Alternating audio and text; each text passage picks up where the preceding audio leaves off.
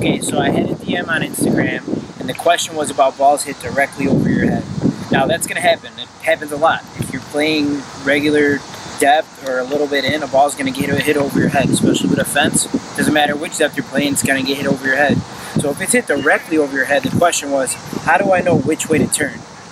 The answer to that is, turn to your favorite side. It's directly over your head. So for me, my favorite side was to drop step and go left directly over my head.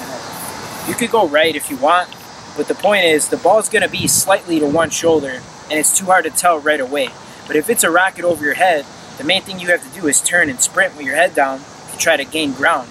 If you turn and sprint right away, you're going to give yourself an opportunity to make an adjustment because you're getting to the spot faster. But if you're looking up the entire time, it's slower getting to the spot, so it's going to take longer and harder to make an adjustment.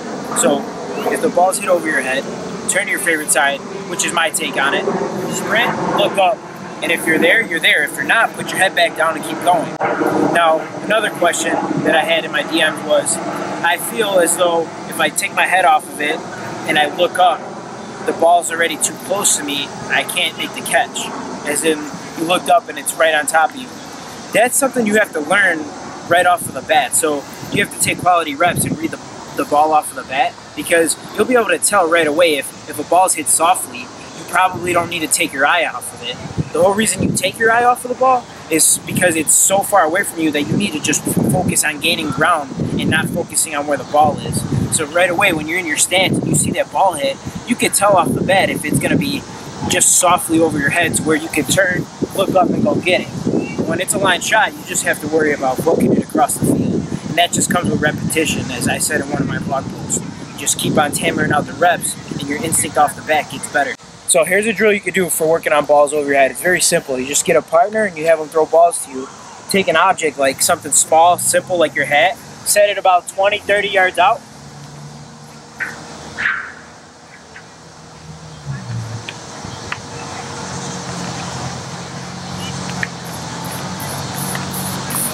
And then all you're going to do from here is get in your ready position. And when you're ready, you turn and sprint. So you, in your mind's eye, imagine a ball getting hit right over your head. You drop step to your favorite side or whichever one you're comfortable with, turn and go. Take off and book it. Now your partner's going to throw the ball, and you can adjust the hat based on your speed or where you want to be challenged. Your partner's going to throw the ball. Once it's in the air, he'll say ball, right? He'll let you know that the ball's in the air and you can look up and find it. So you turn and sprint, don't say ball, and you're going to throw it to the area of the hat. So it's just the idea of sprinting directly over your shoulder and trying to get a ball that's hit right over your head. And that kind of teaches you how to make adjustments based on your speed and how to break down and gather yourself. Sometimes you got to make an awkward catch over your head. Sometimes you have time to get to it here or even get behind it and come through it. But you won't really know until you get those different looks. So just setting up something simple like this is a good way to start with balls directly over your head. All right, I want to talk a little bit about finding the fence on a ball that's hit high in the air. So when the ball's hit high, you don't need to follow it the whole way, right? You got to worry about your safety when you're getting near the sidelines, and hopefully if you have good teammates, good guys in the bullpen, they let you know that the fence is coming. But ideally, when a ball's high and it's hanging up there, what you want to do is find the fence and then retrieve the ball so that you don't go sprinting into the fence, falling over and busting your head open pretty much. So let's say I'm a third baseman or first baseman. If the ball's hit high, popped up, maybe coming foul, what you want to do when you're getting over this area, you have a lot of time since it's in the air. You want to sprint, find the fence, and then straddle it and go get the ball, okay? It's like, if you're going like this the whole way, you might get scared, you might feel like the fence is coming up on you, and a lot of time that scares guys away from making the catch because they think they're about to hit the fence. You take that out of the picture right away. If you get to the fence, make the catch. You know what I'm saying? Okay, so the next thing is, if you're an outfielder and you're going back to the fence, let's say the ball's hit over your head, you're in right field, left field, center field, and it's all the way to the warning track.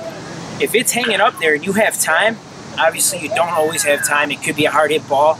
You might slam it in the fence. Those things happen. But if you have time and the ball's hanging up there, sprint to the fence and make the catch. Because that saves you, again, a lot of time of being scared of where the fence is. Because you get that feeling when you're nearing the warning track, like, okay, the fence is coming, the fence is coming. And a lot of times you're nowhere near the fence, and other times you're right on top of it.